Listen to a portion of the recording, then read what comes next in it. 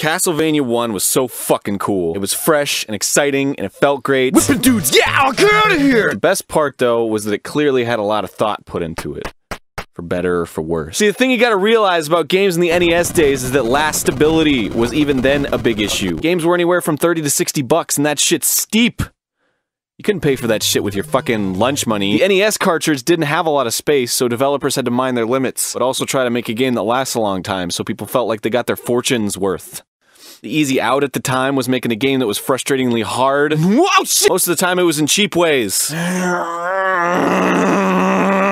Castlevania took it a step further in the right direction. Somehow, at the beginning of the video game era, these guys knew what game design really was. They employed a lot of misdirection in order to create a difficulty level that was out of this world. The idea was that most kids just kind of plow through a game. If you did that in Castlevania, though, you got your balls rocked. Oh god! They planned everything around the path you would take if you just ran right through. Castlevania's level and enemy placement required you to stop and think for a second.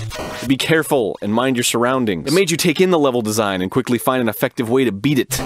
Or you could just die. And, despite being this great vampire hunter, your whip had like this delay on it. This was intentional. Jumping didn't have a delay, but your whip took a second to fire up. This added this huge level of depth to strategizing your attack, and it made plowing through enemies that much more of a non-option. In a way, it was kind of like a metaphor for being in an actual scary situation. You wouldn't just rush in like nothing mattered, throwing your fucking life away. You would stop nervously and assess the situation before slowly and carefully approaching danger. It was fucking great! And it felt smart and complex, and it was an instant classic. Yeah! And then they made a second one. So I know the Angry Video Game Nerd made a video about Castlevania 2 Simon's Quest, and I love him and that video, but I don't give a fuck! So here's what they did right in Castlevania 2. Number 1! Game feel!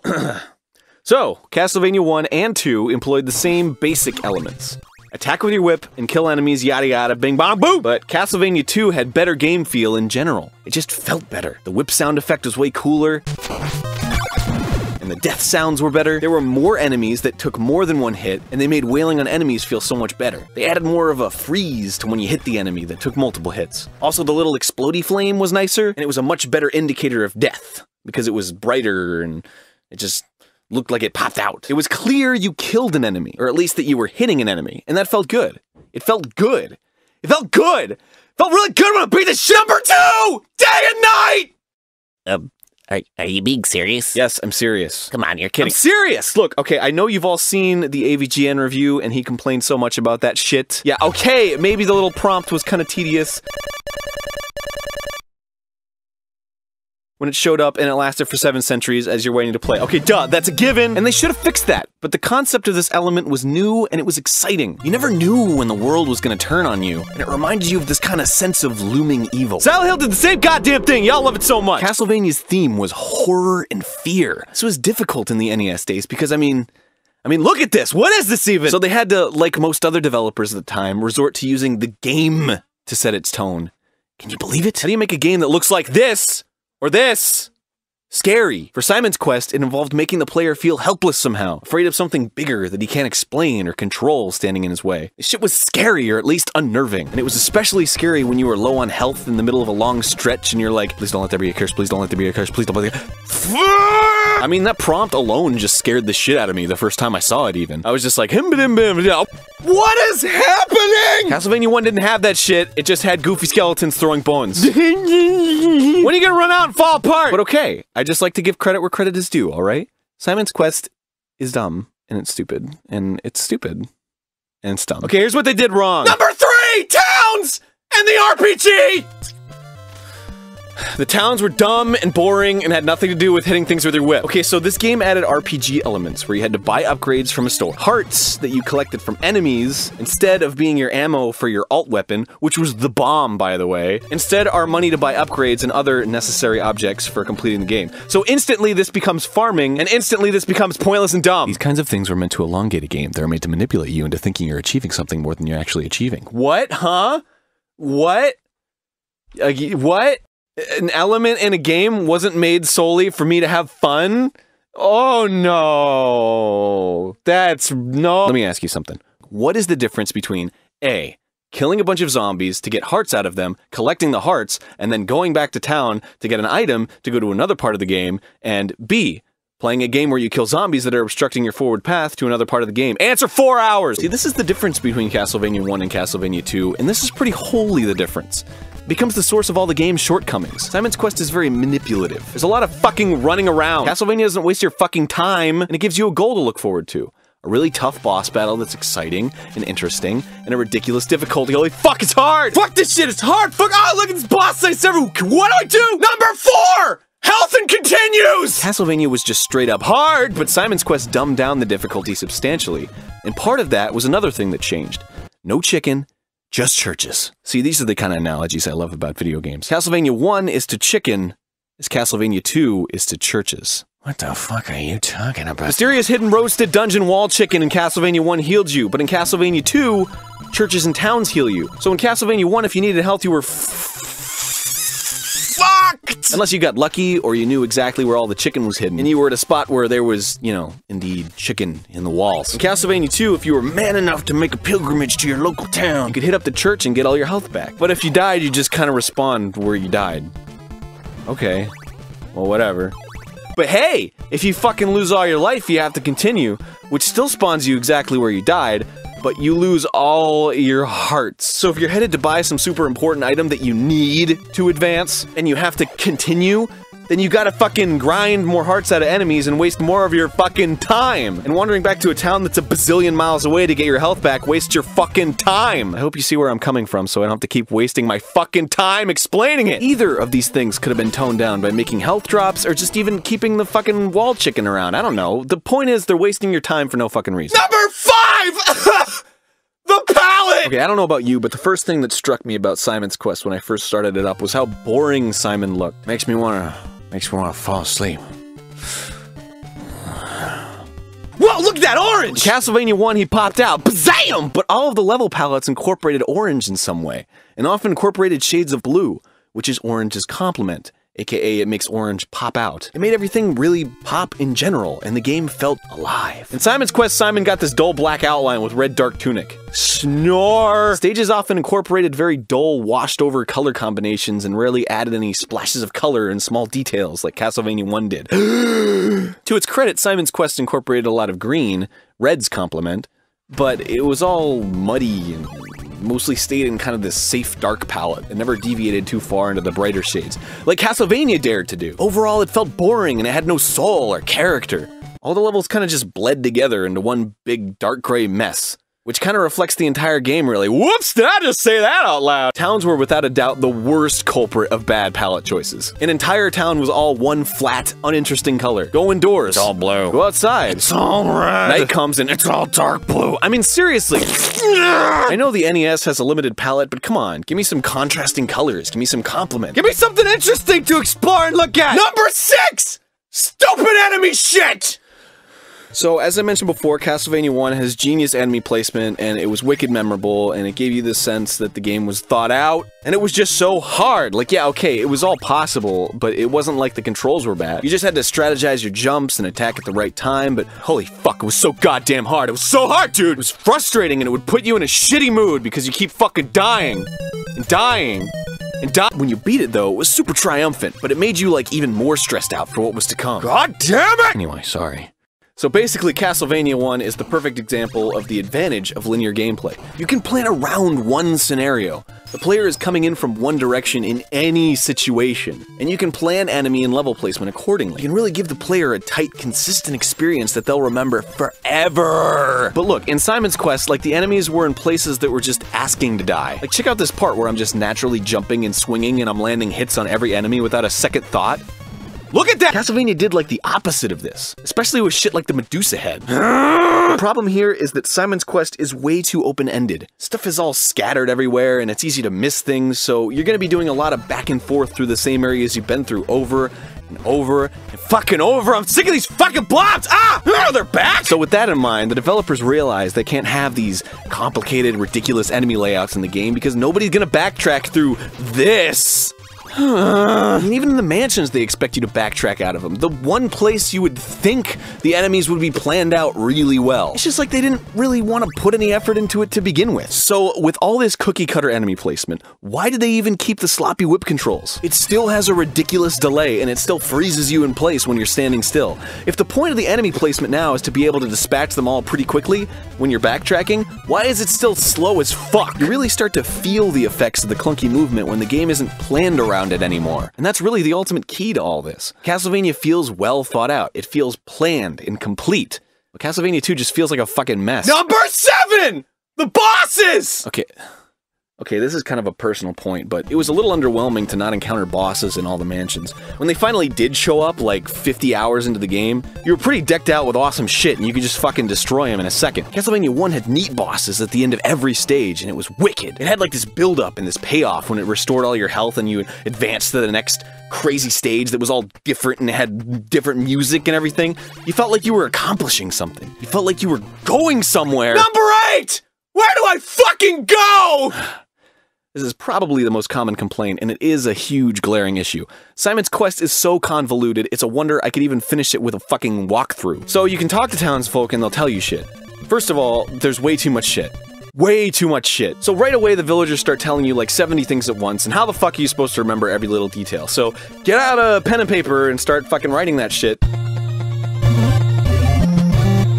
When do I stop? But nothing they say is helpful.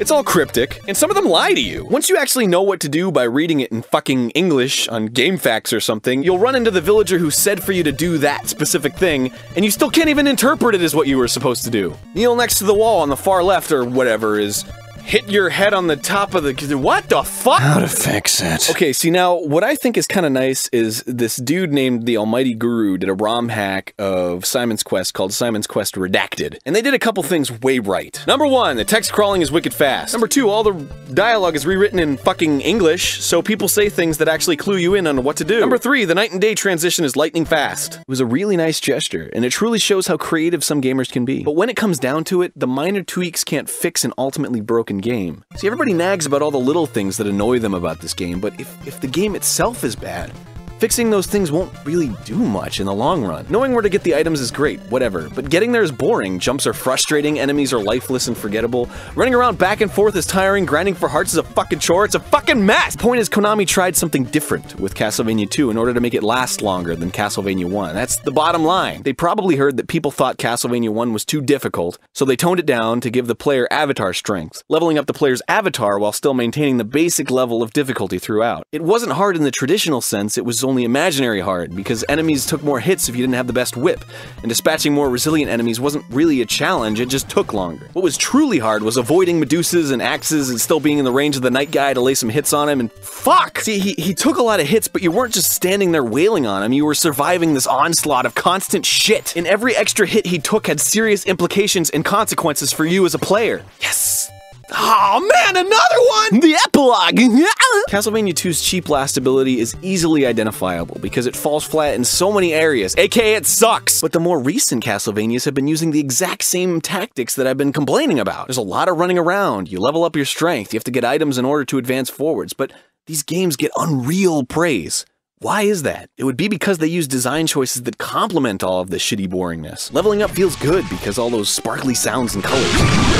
It feels good to hit enemies. The hit sparks and sound effects are all really exciting. Moving around is fast and jumping on stuff is fun. You get a lot of power-ups that change how the game is played a little bit at a time. You get a lot of small rewards frequently. It's just very fast-paced. It feels very conducive to mindlessly running around because you aren't constantly hindered by this choppy platforming and slow whipping. But are you getting anything out of it any more than you are when playing Simon's Quest with like a walkthrough? Do you feel like you're legitimately beating a hard boss or enemy by grinding for a while and getting the best sword and then wailing on him until he falls? Are you getting any sense of genuine satisfaction from having to run back and forth through places you've already been in order to get something that allows you to advance forward more easily? Or do you still feel the most satisfied when you use your wicked cunning to get around these super perilous obstacles? I mean, it's kind of like comparing a snack food to high-class dessert.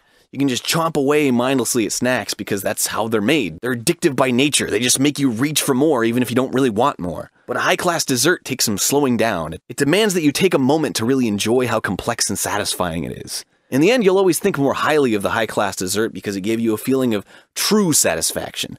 It's not designed to go on forever, it was designed to finish off a meal. Maybe it was so good you wanted more. But what you had was delicious, and you're glad you had it. Or you could just be a fucking pig and eat it all.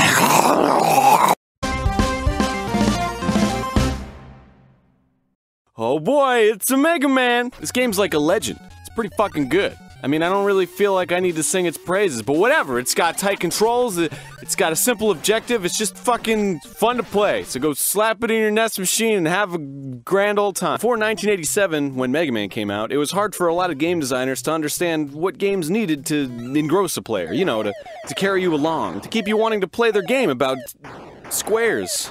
There really wasn't like a book written on game design, and oftentimes designers wrote books on why their game was fun. Like, literally, you had to read through manuals, and even then the games were still confusing, and I don't even...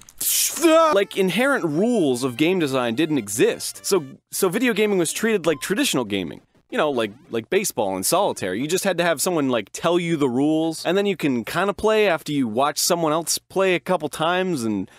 I don't get it. And there's not really anything wrong with that, but what's unique about video game is that there are ways that you can teach a player as they play. And I'm not talking about fucking educational games, Mavis Bacon,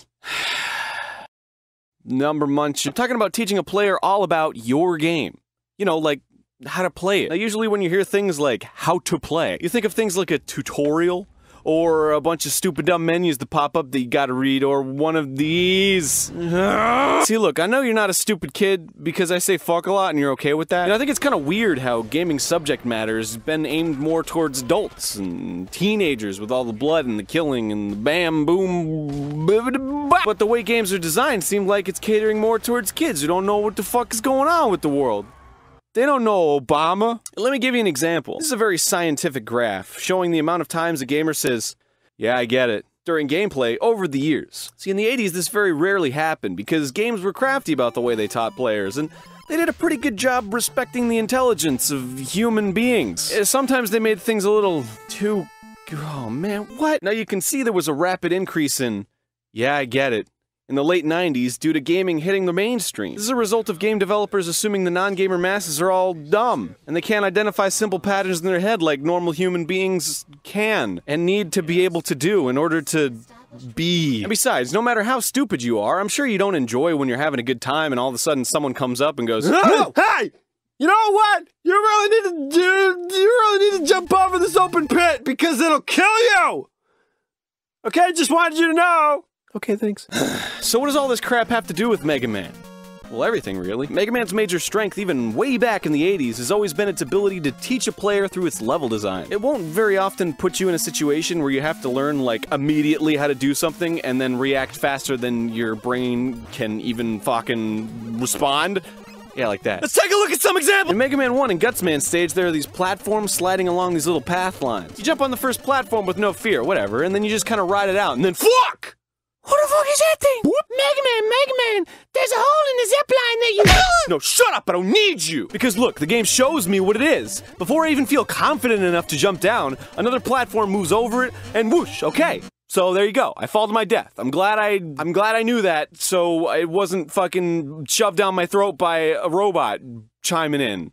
Get it? Mega Man 2, I'm sure you all know this. Quick Man stage has this segment where you just start dropping. But right away, there's these big yellow beams that are like, and so, Mega Man, come in! There's these big yellow beams that kill you if you shut your mouth! I don't need you! Because look, the stage is shaped like a funnel, so it draws me towards the bottom. So I've got no problem feeling there's some tension in escaping these obnoxiously loud death beams, you dumb bitch. All around Mega Man 3, there's these green ball swinging dudes and— Mega Man, those are called hammer joes. They'll swing their mighty hammer around and then throw it, so you better watch your— I already know this! Because look, the levels are all designed so it's uncommon for you to actually be in their line of fire once they throw their ball for the first time. The designers wanted it to feel justified when you got hit. It was your fault you got hit, not theirs. And overcoming that obstacle is more satisfying as a result, because you're improving by learning. In Mega Man 5 and Gyro Man stage, she gone?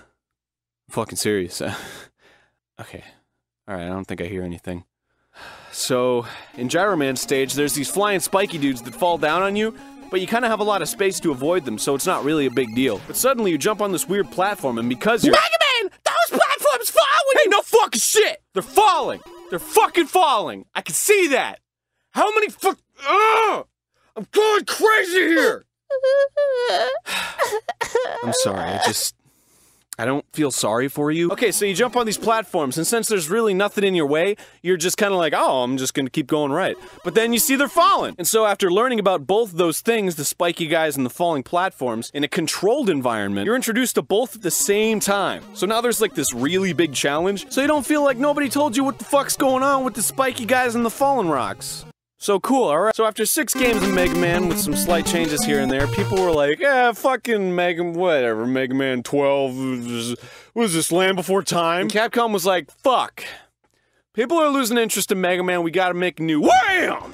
Holy fuck, this game's awesome! Look at the graphics and the music, oh my god, it feels so good! It's not on the Sega Genesis, it's Super Nintendo! See, this is a sequel, this is a fucking sequel! You thought I was gonna talk about bad sequels all the time on Sequelitis? Fuck no!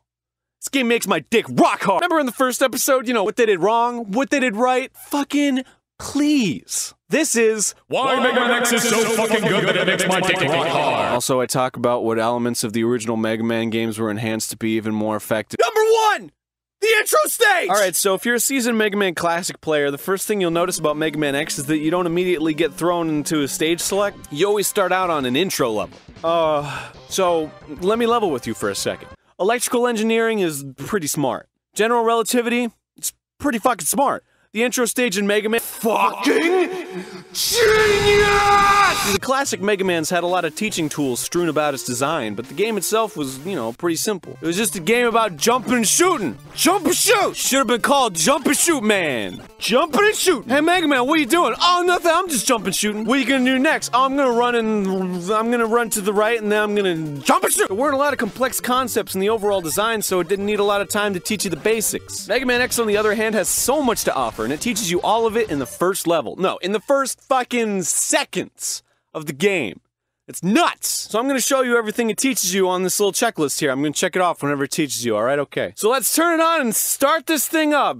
Okay, skip the intro. Fuck. Shit! Okay. Okay, so, oh, look at that. You got a little Mega Man's on the menu screen. That's nice. See, right off the bat, that's kind of strange how he's the cursor, right? Usually it's like an arrow or like a finger or something. I don't know. Anyway, you press start and wham! Fuck, did you see that? He shot a little green blast out his hand there. That was neato. By the way, this is important, so write it down. Cause I'm gonna do like a thing where I blow your fucking mind. Alright, so moving on. So ready and teleporting. Bam, there's X. He's standing there. So let's just assume I'm like a fucking idiot, like modern game devs assume I am. I don't know what to do. I don't know what I'm doing. Okay, so I'm holding the controller. So there's arrows on this thing, and maybe the right arrow makes me go right. Oh my god! I'm moving right, holy fuck! So there's a wall to my left, so I should probably go right? Yeah, that's cool, alright. So I'm walking. Giant wheel with spikes! Oh god, go back. Oh fuck, no wall, go! Man! Aww. Okay, so I got a lot of life. So that wasn't a big deal. It's okay to make those mistakes. I'm good. Unless I fall into a fucking pit. Oh, damn it! Okay, so I got a lot of lives too. Okay, so it's good to make those mistakes too. I'm ready. Let's fucking fuck this spiky dude up. Alright. So if I can't walk through the dude, I must be able to do something else. Alright, so there's some buttons on this controller. Hit some buttons and what? Oh my god, I'm in the air. I'm jumping. Holy shit, I'm like a jump man. I'm gonna jump over this guy. No biggie. It's cool. Yeah, I'm the fucking best. Holy shit, new guy. He's shooting things at me. I don't know. Whoa! Whoa! Oh my god. Why? Okay. So I could jump over his things, but he's too tall to jump over. Maybe I can like... Wait a second. Flashback! On the title screen, I shot a green thingy when I pressed start. So how do I... I'm gonna press buttons and... Yeah! Yeah, lemons! Alright. I did it. I beat the guy. See, what confuses me though is that I shot a green thingy on the title screen, but I only shot lemons when I hit the button, and no other button shoots the green thingy, so how do I shoot the green thingy? Well, for the sake of pacing in the video, and for the fact that I'm gonna blow your fucking mind with this shit, let's assume that I'm not willing to experiment any further than what I've done, and I'm a stubborn dick, and I just want to move on. So let's move on! Next up are some flying enemies. Just jump and shoot them. Holy shit, I can jump and shoot at the same time! This game's amazing! This is so cool. This is so goddamn cool. What the fuck? Is that a bee? Yeah. Just to let you know, there's gonna be mini bosses, and they're gonna be fucking awesome. This battle also acts as a small misdirection for a battle that's coming up that I'll go into when it happens. It's gonna blow your fucking mind. Also, what? They drop these enemies that have these long legs. They walk real slow, so you get just the right amount of time to realize that your shots are going through their legs. They're not hitting them. So you just try the big dumb head and bam, they're dead. So now you know that there are certain enemies who need to be attacked at certain sweet spots. See, this entire situation is teaching you all the rules of the game. And do you feel like you're in school yet? Do you feel like Mrs. Terwilliger's gonna give you detention for playing video games in class? No, you feel like you're playing a game, stupid. All right, so let's get serious here for a second.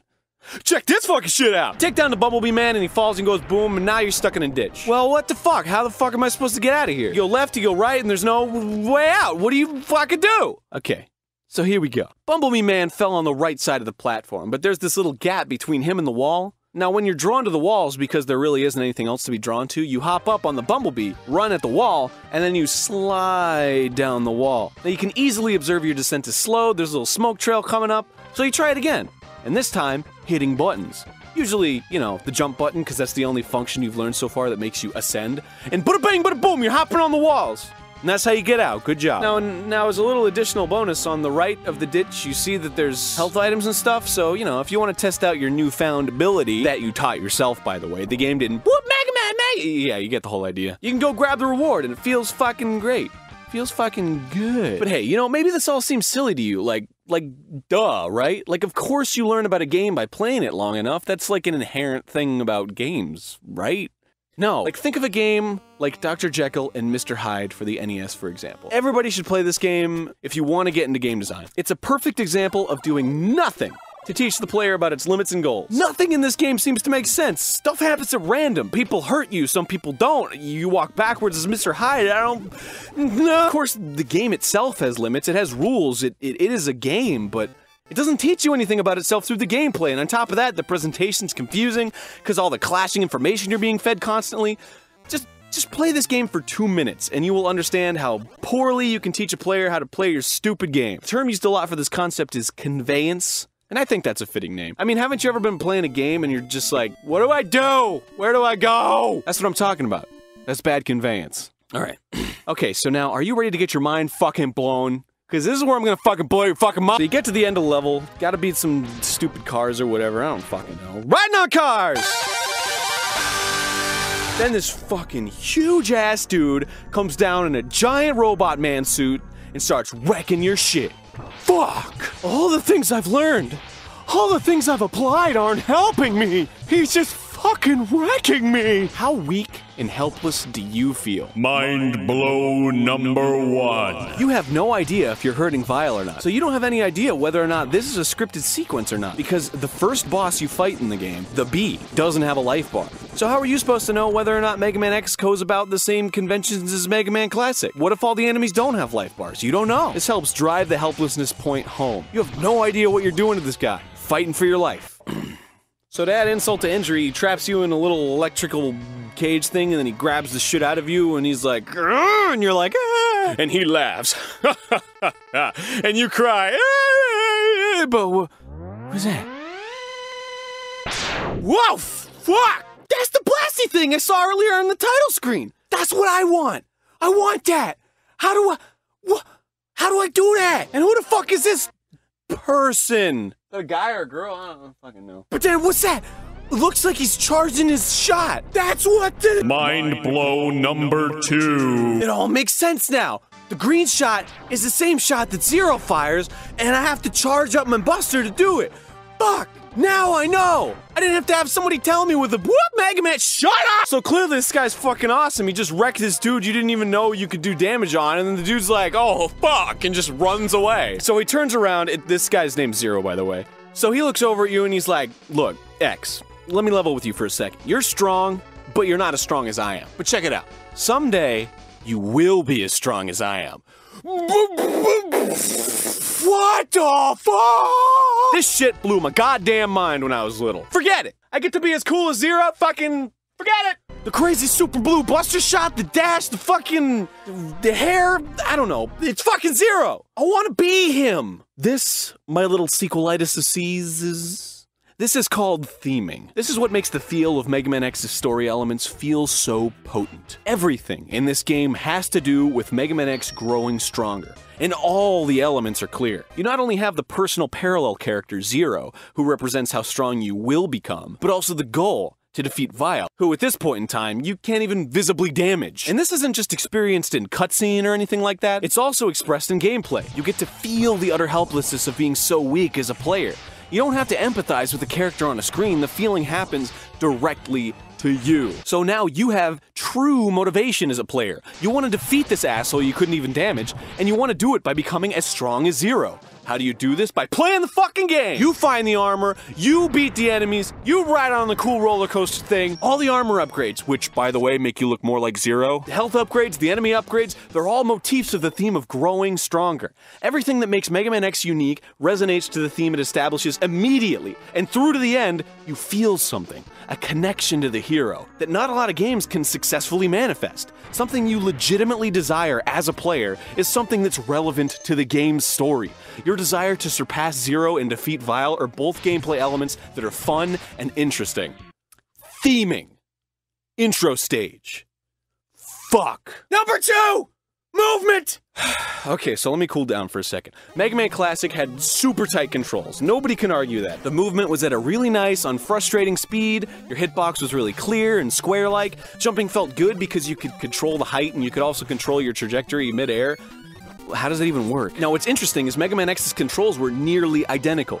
Seriously, the speed, the jump arcs, they're pretty much spot on from the first games. I mean, why fix what isn't broken? But now there's two factors that dramatically change the way the entire game is designed. Wall jumping and dashing. An ability Zero had. How about that shit? Now, it seems like two really simple upgrades, but everything is different now. The way you avoid enemies, the way you can approach enemies, the way you can traverse obstacles, everything. These two movement options give you the ability to go more places much more easily and much more quickly, which means the terrain had to expand to accommodate. Mega Man Classic focused a lot on single-screen obstacle course type layouts, which were basically rendered obsolete by dashing and wall jumping. Not to mention, the flow of the game's openness would be fucked up by the super slow screen transitions from Mega Man Classic, which have all been completely eliminated except for the boss battle introduction room, which in my opinion actually increases the drama even more so before a boss battle, because now there's a huge contrast from how the rest of the game goes about its scene transition. Now, dashing also uniquely influences another change in terrain: slopes. The ability to ascend but still maintain a dash and not have to run into a stupid fucking wall was essential to keeping the game's flow intact. Now, wall jumping exclusively affected the abundance of vertical segments. Mega Man Classic tried the whole vertical thing with the Elecman stage in Mega Man 1, and they were fucking dumb and hard and fuck! And they didn't revisit them unless they involved some sort of gimmick like the bubbles in Wave Man stage, or straight down falling like Quick Man stage, which comes a lot more naturally to Mega Man's control scheme because, I mean, there's gravity. Fuck! So, that's it. That's number 2. Number 3! Man, I just like Mega Man X. I mean, I'm serious. This is like my favorite game. So I'm just gonna gush right now, okay? I'm just gonna gush. Dude, wasn't it fucking awesome when you used Boomer Kuwanger's weapon on Flame Mammoth and his trunk came off? That was so... Yeah! Fuck, wasn't it so neat how you could, like, ride in, like, a giant mobile suit armor and, like, punch shit? Oh, man, wasn't it the bomb getting the fucking Street Fighter Hadouken and then, like, trashing Vile, like in one hit? Just BAM! Yeah, fuck you! All that stress you gave me in the first level, I don't even give a fuck. Yeah, fuck you! Wasn't it cool how, like, Storm Eagle's stage was, like, it wasn't even, like, in a box room, it was, like, outside on an airship, and you were like, oh, fuck, he's flying around, where the fuck is? Isn't it cool that if you, like, decide to skip to getting the mobile suit armor thing, then if you just walk forward as regular X, the other enemies that are in mobile suit armors, they're actually outside their mobile suit armors, so you get, like, a chance to kind of, like, stand a chance against them because they're fucking hard, right? And then if you kill them before they go into their mobile suit, you can steal it, and it's fucking brilliant. You know how the last boss Sigma is like really fucking hard even if you have full sub-tanks? So like you use up all your sub-tanks and then you die and you're like, well shit, now I don't even stand a chance because I couldn't even beat him before sub-tanks. But the level right before you go up to Sigma has like these infinitely spawning caterpillars that you can just kill with Armadillo's charge thing, and you can just stand there and be like, and just kill him, and then your sub-tanks get filled up in like a second, and then you can beat Sigma again. It's fucking brilliant! It's amazing! God! Alright, so that's it. Just go on eBay and buy a Super Nintendo, unless you already have one. Fuck. Just go. Just play Mega Man X, alright? It's good. I swear, it's fucking good. If this makes me that excited, if I can tear down Castlevania 2, which is, people have been like, oh, it's a good game, and I'm like, Mega Man X is the best game ever, then you better fucking play this game, because it's good! Riding on cars!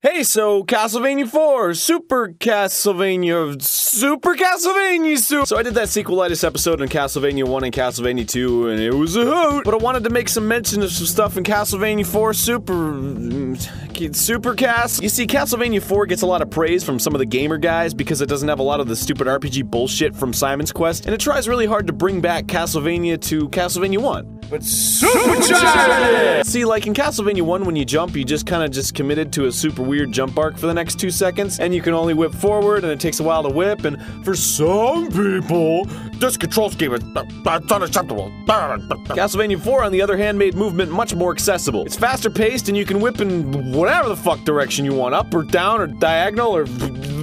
You can jump and then control your mid-air velocity, and everything is just a little more freeform, so you don't gotta buy a fucking engagement ring for your jump arcs. But the question that I think is really important here isn't whether or not this is better than Castlevania 1 or 2, or whatever the fuck one comes between the second and fourth ones.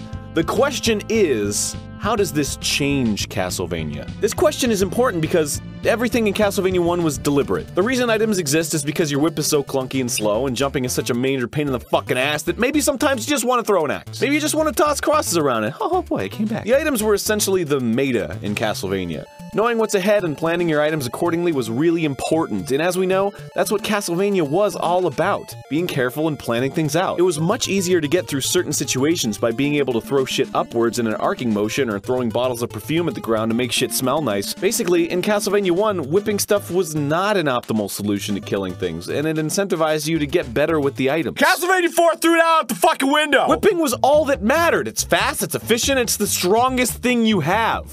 Why the fuck do you even need the items? Like, check this shit out. In level 1-3, there are these goofy shrub seaweed whatevers that fall from the ceiling and crawl along the ground like a dumbass. You conveniently have the smelly perfume item you throw on the ground to attack them, but oh wait, whipping them and ducking is equally as effective.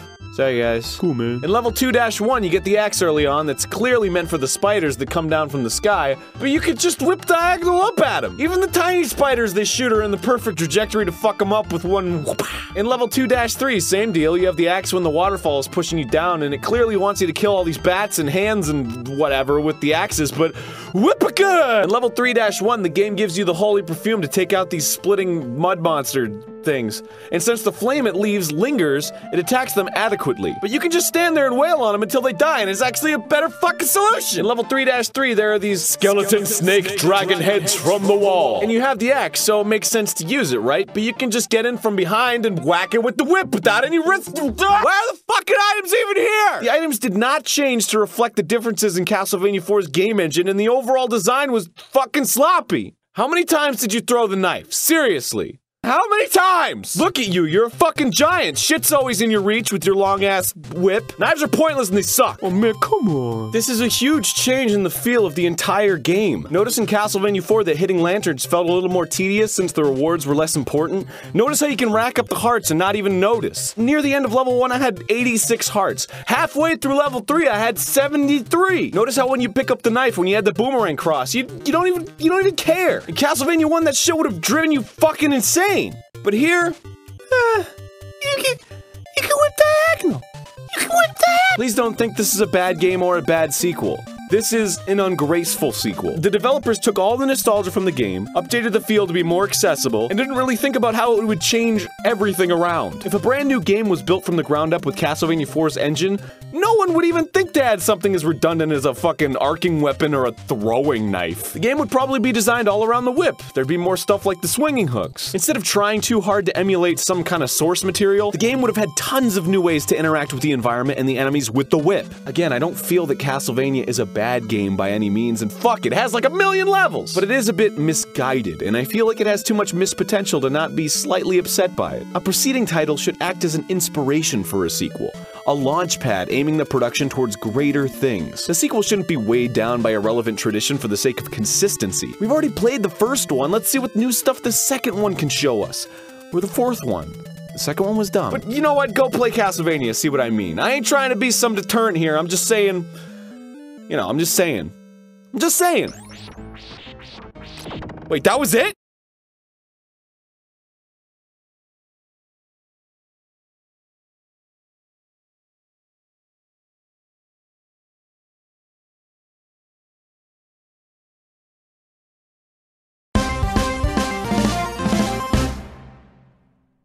The Legend of Zelda. It's a series so huge, I couldn't help but say it all. Ooh. But its hugeness is mostly... Hey, hey, what are you doing over there? Oh, I'm just writing my preemptive counter-argument about how you're wrong about my favorite game of all time and the best game ever. Oh, okay, well, don't you think that's a little, I don't know, close-minded? I mean, I get you probably liked this game as a kid, but isn't it time we looked at it critically and made a fair analysis of how... No! Okay, ask anybody about Zelda. Anyone can tell you what makes a Zelda game, and what a game needs to be a Zelda game. But is that description you'll get really what describes a Zelda game at its core? Is it possible that following this formula might actually be missing the entire point of what makes Zelda awesome? Or even what makes a sequel awesome? I mean, Zelda's a game where you swing a fucking sword at some pigs or whatever, and there's bombs, triangles. Got 3 triangles! Do it! In Zelda, you were an adventurer, and, well, seriously, that much wasn't even explained. You were just a green dude. Walk to a cave. Old dude goes, hey, take this. You're like, okay, it's a sword. You swing it at monsters that shoot rocks and shit at you, and you have a great time killing them. You figure if there's a cave I get a sword in, there must be other caves to get other shit in, right? Maybe other swords? I don't know. This world's neat. Well, that's Zelda. And whether or not Zelda is what it is now, that's how it started. And that's what sold a bazillion games. A trillion million games. Look at how many games there are. And then eventually Link came out, whatever, I don't care. And then, A Link to the Past. It was like the definitive Zelda, right? It felt like the first Zelda, but there was so much more. Bigger world, more things going on, it was nuts! My 8-year-old mind couldn't take it. Was I 8? I don't remember. But still, it changed a lot of things. This guy, Link, was given a name and a purpose. Rescue the princess! Save Hyrule! You have an uncle. I don't know what his name is. He dies.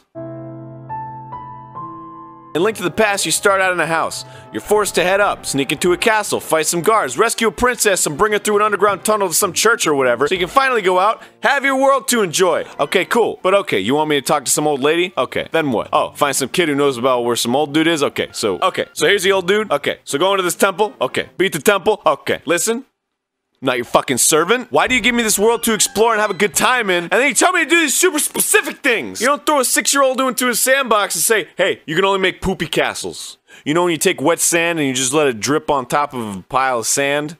It's a poopy castle. I mean, exploration still exists in Link to the Past, and God knows it's required to beat it. But if a game is telling you to do specific things with marks on a map and a sequence of which things to do and specific instructions, you're not discovering a world. You're being taken on a tour. You're no longer a pioneer adventurer, you're a guest at Disneyland. Here's your ticket. Be sure to check out Space Mountain Indiana Jones before you leave. Guess Goofy's weight!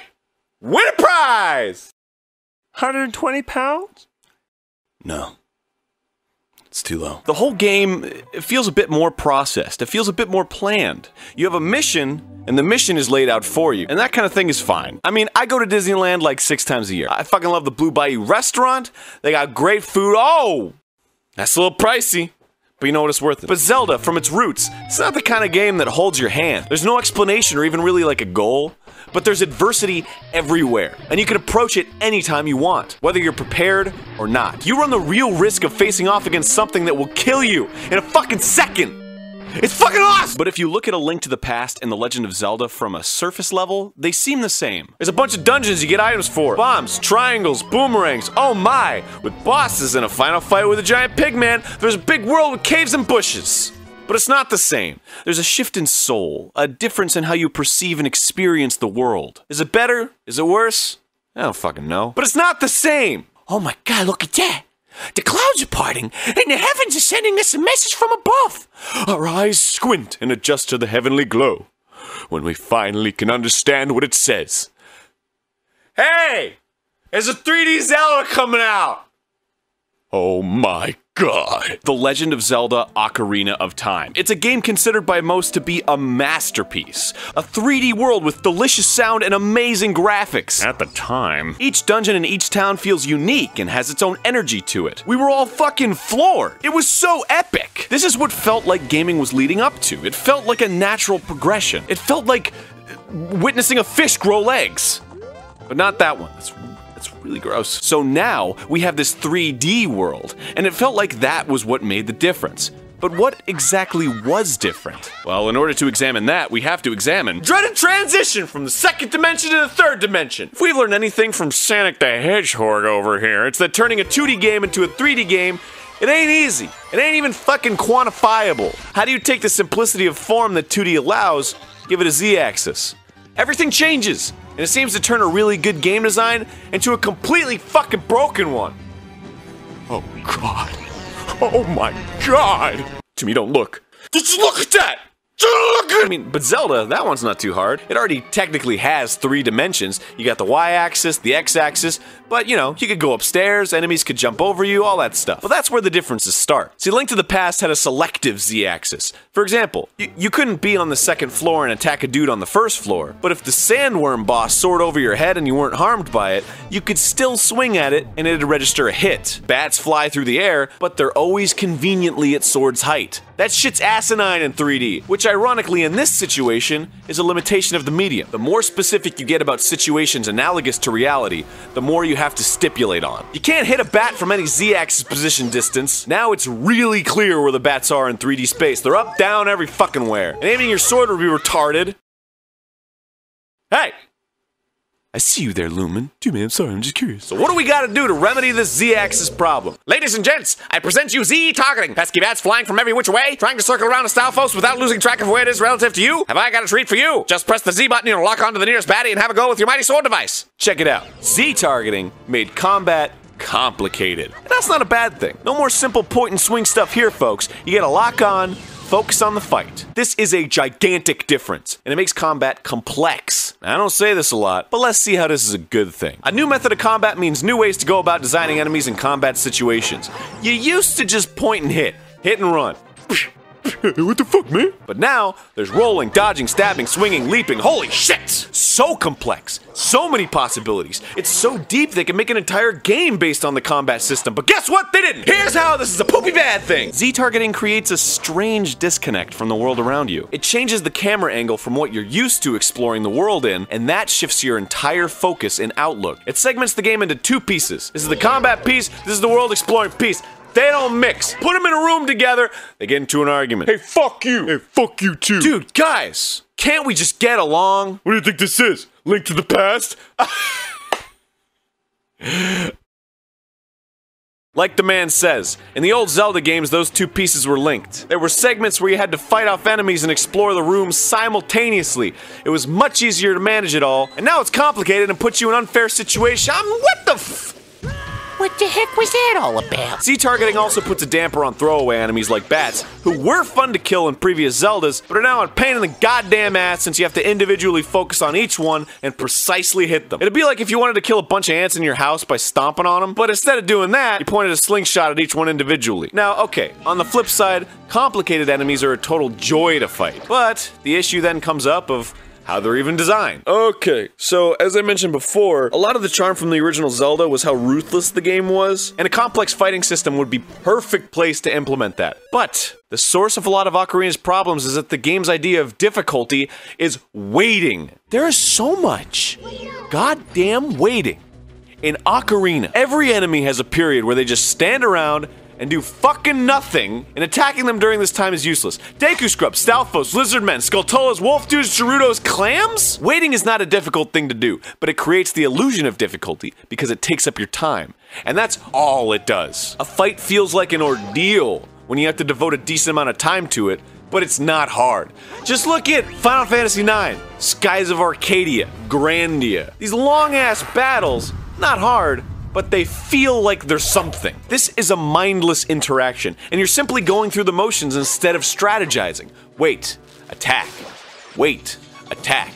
wait. It's not very hard to do, and it's difficult to mess up. This style of enemy isn't inherently bad. I mean, it creates an interesting player-enemy relationship where the enemy's controlling the pace of the battle, but the fact that it's a consistent theme in enemies gives the impression that it's used as a difficulty supplement, since none of these enemies are actually difficult to fight. Now, on the flip side, Ocarina has the coolest enemy ever, the Iron Knuckle. It's an enemy that is actually provoked to attack and also to be vulnerable by your own attack, which makes the pace of the battle completely dictated by you and your ability to fight it. Additionally, the nature of his attack pattern requires you to be aware of your surroundings. You can lure him to attack pillars, which yield hearts to replenish your life, which is another layer of depth to the battle. This is the kind of enemy design Ocarina needed so much more of. A merging of combat and world, where you are still very aware of your surrounding in each set piece, even during combat, and the world around you affects your combat.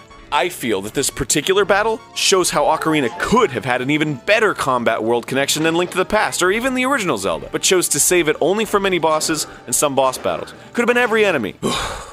In any case, the nature of Z targeting forced Zelda to be more combat-centric, and with it, the world was forced to change. But it didn't. You still push blocks, only now you can't push them when you're engaged in combat, and you still open doors by shooting slingshots at eyeballs in the wall. Is that a puzzle? Like, seriously, is that a puzzle? Is looking around the room and finding an eyeball on a wall really super fun for people? Like, the game is 3D now, so everything isn't laid out before you like a map anymore. So I get that there's this sense that you walk into a room and aren't getting all the information about the room right away, but is stopping your forward motion, stopping everything, to look for a diamond to whack that's in a soulless crevice in the wall so you can open a door that leads to another room with a locked door and some other silly open sesame trick? Is that fun? Is this what you want? Hey, come on, man. It's not that bad. Shh, Skyward Sword. Seriously, I'm doing like a show. I know, I just figured I'd give me 2 cents. I don't care. Nobody likes you. You took fun and made it unfun. How'd you even do that? Maybe I should go douse for a better game, huh? Hey, man, that's low. So's my interest in playing you again. Oh, shit! Burn! Burn! So I'm just really proud of what I've done today. Plus, I really hate you. Alright, let me explain something. A puzzle is something you have all the information for. The only thing standing between you and the solution is your own ability to put the pieces together in the right way. The satisfaction you obtain from solving a puzzle is from the aha moment, when the pieces fit and you have only yourself to blame for it. If you're missing a piece, how are you supposed to even get to a conclusion? You rack your brain, run in circles, go, what do I fucking do? Until you find the last piece on a whim, and suddenly it all makes sense. You say, well, shit! Or, ah, come on! The satisfaction doesn't come from the door opening, it comes from the puzzle itself. If the puzzle itself isn't satisfying, well, there you go. The puzzle itself isn't satisfying. You see, in the original Zelda, you'd walk into a room, the doors would lock, but 5 cape horse sword dude looking guys who are fucking hard as shit surround you. They follow you around. When they see you, you can only attack them from the sides or the back. You gotta find vantage points, ins, outs, manage your health, dodge them when they gang up. It's daunting. It's interesting. It engages you. And it's really easy to understand. And because of all this, it's satisfying when you beat them. A door opening is like, oh, okay, cool, the door opened. You're not like, ah, fucking finally, the door. But look, that's not to say puzzles or whatever can't exist in Ocarina of Time's combat-centric universe. But sliding spiked death pucks coming out from around the corner you can't see is just bad fucking design. It's bad design in any game. It's no different in Zelda. You don't get a get-out-jail-free card. You gotta roll 3 times! In the first Zelda, you see that shit. In Link to the Past, you see that shit. In Ocarina, oops! Yeah, I know, that's the nature of 3D, but if it doesn't work in 3D, you change it. If the formula doesn't work, you change the formula. Why do I gotta leap across these platforms? There's no challenge here. I hold the joystick up. Just because the scenario's treacherous doesn't mean the game is actually treacherous. I could've just walked forward in a straight line. Heck, I can close my eyes here and do this. Is that treacherous? Can I just close my eyes and shoot at terrorist insurgents and be like, oh, I'm fucking fine? Hey, or better yet, how about some nice interesting combat scenario here on these platforms, huh? Like some kind of enemy that'll circle around you and you just gotta time your jump across or like block his path with a bomb or something. Or like, how about an enemy you have to slash at enough to knock it off the edge? But when you slash him, he also kind of slashes and knocks you back like another well-designed enemy in some other fucking game. I just made that up. I didn't even, and it exists in a good Zelda game. Oh man, enemies in a good Zelda game? Are you talking about me? No, I'm not talking about you. Get out of my house. Go. That can't be too hard on Skyward Sword. It at least made bombs bearable to use. You throw a bomb and Link to the Past in 4 directions. Left, right, up, down. In Ocarina, you have infinity directions. You also have a really vague idea of where it's gonna land, especially if you're throwing up or down in different elevations. There's so much room for error, it's fucking unreal. Z-targeting helps, but what if there are enemies around you you don't want to target onto? You just want to see straight. You just want to fucking throw a bomb! Skyward Sword added like a throw arc, but it also added bomb bowling. Bomb bowling. It added bomb bowling. Skyward Sword added bomb bowling. It added bomb bowling. It added bomb bowling. Yeah, okay, fuck Skyward Sword. It still handles treasure chests dumb, but to be fair, Ocarina started it. You know, okay, in each dungeon, Ocarina has a unique item in a regular old treasure chest. In each dungeon, it just kind of shows up after a random battle with some enemies. Link to the Past had a giant fucking treasure chest that needed a big key to open. The big key also opened the door to the boss. There's like a genuine giddiness to finding a treasure with such a huge implication to it.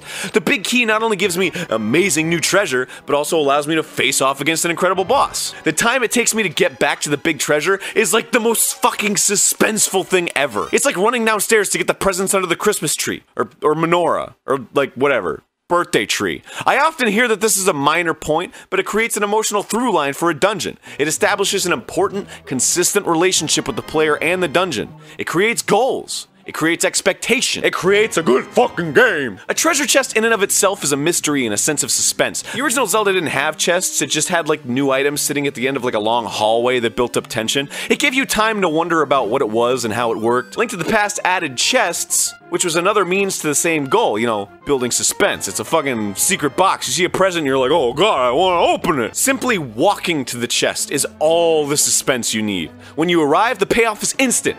It opens right away when you hit the button. It shows what it is, done. I know, it may not appear epic, and it may seem kind of silly and video gamey, but the feeling of suspense is real and very valid.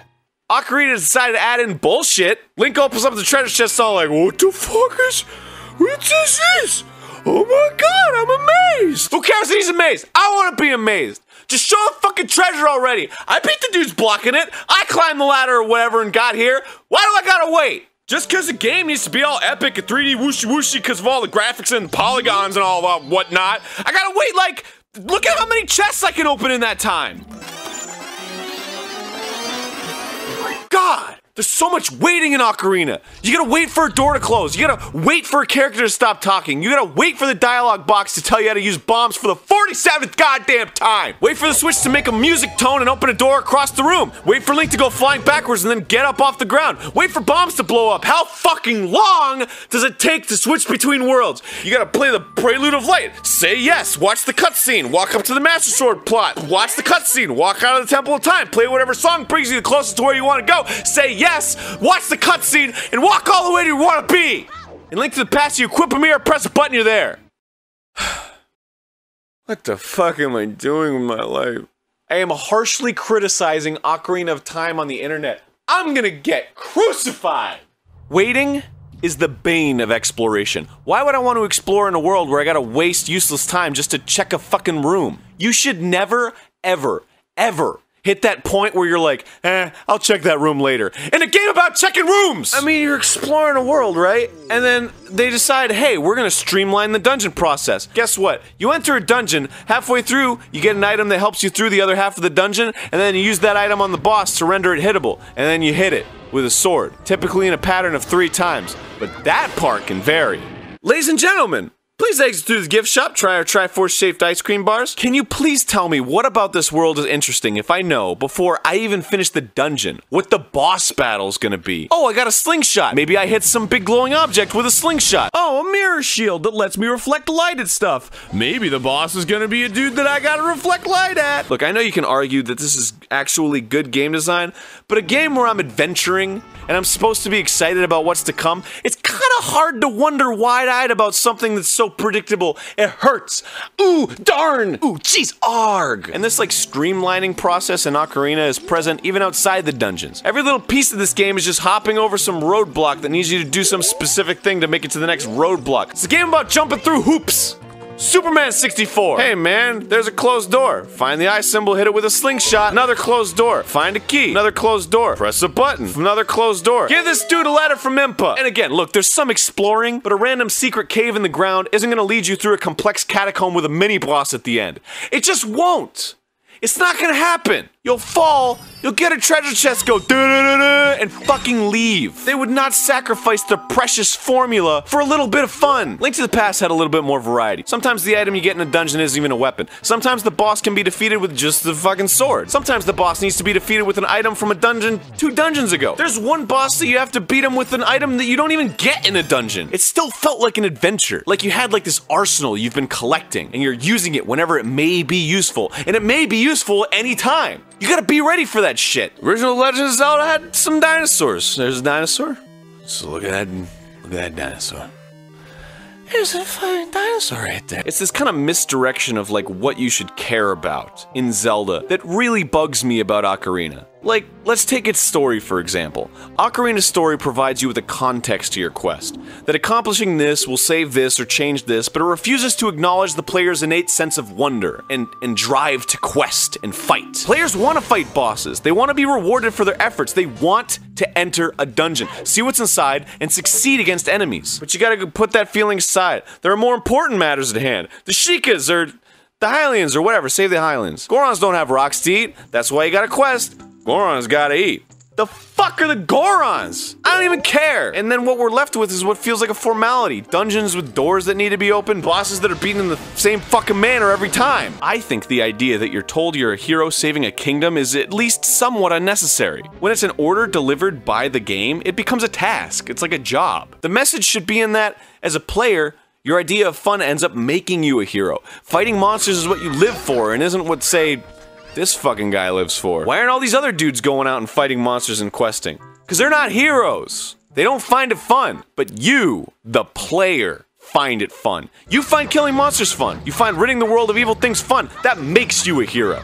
Not the dialogue, not the story. A book can tell you the main character's a hero with dialogue. A movie can too. But in a game you can feel it. You can experience it firsthand. You don't need dialogue. Why was the inclusion of so many semantics necessary? And I don't buy the argument that they're only there to richen the world with story, because adding those contexts to the situation is devaluing design aspects. The game literally stops for you to complete some asinine story task. Look, you go to Kakariko Village. You go to the entrance of Death Mountain. Dude won't let you pass. You go, what the fuck, man? I want to go up there. That's what I want to do. But no. You have to wait for the game to tell you why you want to go up there.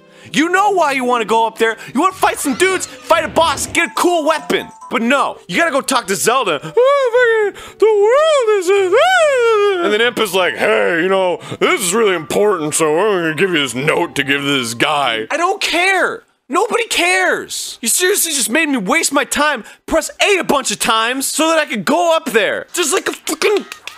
There's a tiny wall standing between me. I could climb over it. I'm an agile kid. I can climb the shit out of that. I climb vines all the time. No big deal. Purposely misinforming the player about why they should care about what they're doing displaces their values, and it creates a you can't tell me what to do attitude towards the game. And that's the last thing you want a game to do. You don't want a game to nag at you, especially in a game with an open world. Just look at how many fucking people hate Navi and Fee. All they do is nag and tell you what to do. Who the fuck wants to be told what to do? Am I in a cubicle? Am I sitting in a cubicle playing a Zelda game? No. See, this is why I think the Master Sword is brilliant, particularly in Link to the Past, because it's talked about in literal terms. It's a sword that will make you more powerful and defeat evil. That's what it actually does for you, the player. There's no bullshit about avenging your mother or saving a village from persecution or giving Gorons rocks. There's rocks everywhere! What is wrong with you? Your whole town is made of rocks and you're starving? The Master Sword is just the sword of evil's bane. Fucking awesome! How exciting is that? A new awesome sword! Count me the fuck in! And don't get me wrong, I don't think a world where people walk and talk is flawed, but having to trigger the ability to explore by walking and talking, it's annoying. It's like your mom. You can't have dessert till you eat your peas.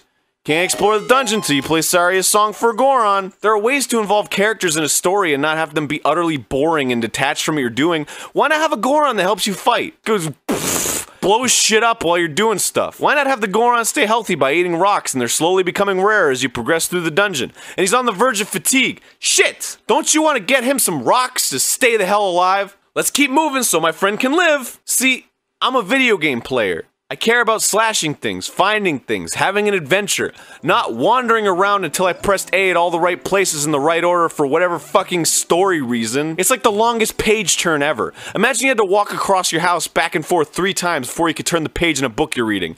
Gosh, isn't that stupid? Wouldn't that be retarded? That's what you're fucking doing in video games! Things just need to be simple. And what I mean by that is, Link to the Past added a story to make everything a little more epic. And since it was the same kind of game as the first, the game needed those tropes to come back. All those enemies and elements, while adding new ones too. But with that, a formula was born. A through line is important for a series, but when it acts like a katamari of tropes and elements that can't be forgotten or changed, things start getting sloppy and samey. We get games that become less and less interesting. Shigeru Miyamoto once described his idea for Zelda coming from the feeling he got from wanting to explore caves near his house as a child, which led to an amazing game where you explore caves and dungeons, and found wondrous things. The irony is that when it came time to make sequels, Nintendo cared more about the things that were found, rather than the mystery itself. There is no mystery in modern Zelda games. Hey man, I'm mysterious. God, shut up!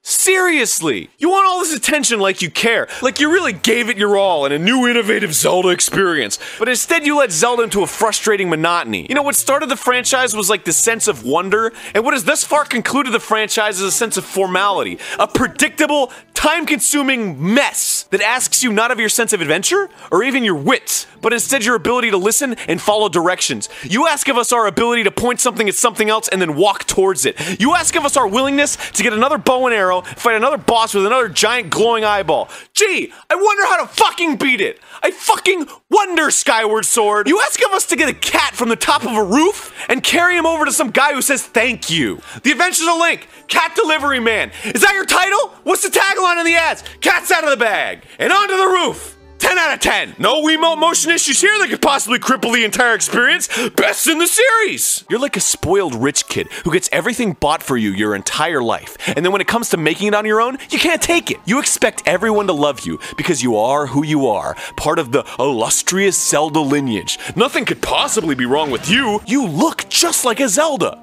But you're not one. You're a pampered, doughy snob wearing nice clothes, expecting to graduate scot-free because your daddy's an alum. Why would you need to improve? Why would you need to get any better? Everyone just agrees with your shitty ideas because you're a Zelda.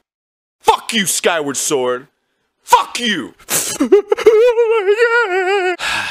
Now, as I spent 373,000 years writing this freaking video, a new Zelda game showed up that made everyone pee their pants.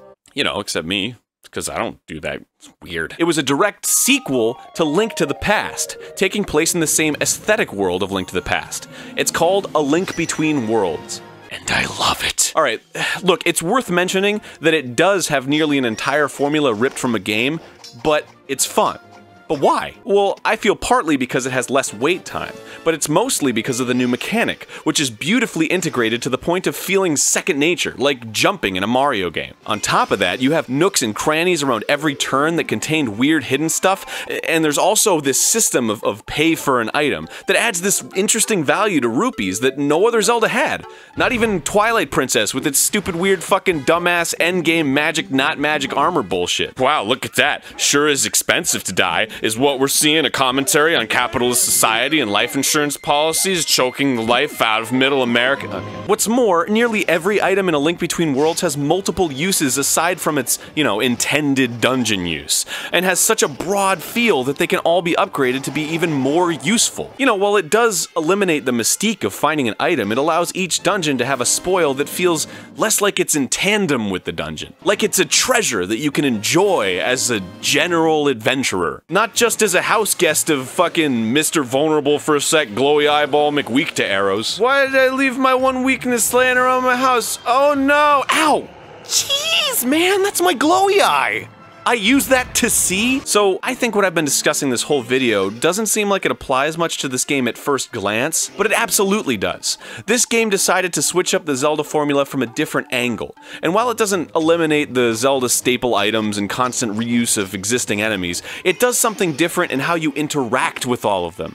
And that something different works. It changed how you explore the world itself, how you find things, and how you figure out things about the world around you. A stupid spinning dumbass top thing doesn't change anything. You find a track on a wall and you ride it. It's like a teleporter, but instead of being transported instantly, you just get there at normal speed. A double dumbass claw shot doesn't change anything. It just means instead of having to land on a platform and awkwardly aim to another claw shot target, you don't have to land on a platform when you awkwardly aim to another claw shot target. Thank God! But this shit, it changes how you view platforms, their relationship to one another, how you view distance, how you view the differences between low rule and high rule. It feels like you're exploring a world again. And the things you find are less important than the way that you find them. It's back to how it felt before.